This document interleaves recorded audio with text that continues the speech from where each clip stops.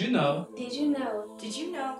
That young people accounted for 39% of new HIV infections in 2009? Did you know that 69%? 69%. 69% of these young people diagnosed with HIV were young African Americans.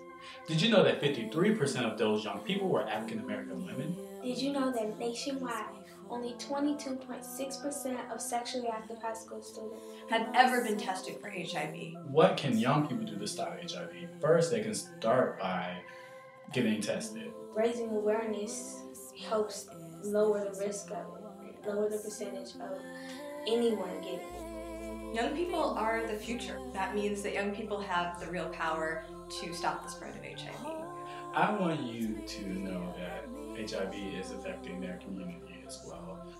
Many teenagers and young people these days think that they're immune to everything and nothing can affect them, but they need to know the realization that it can happen to anyone at any time.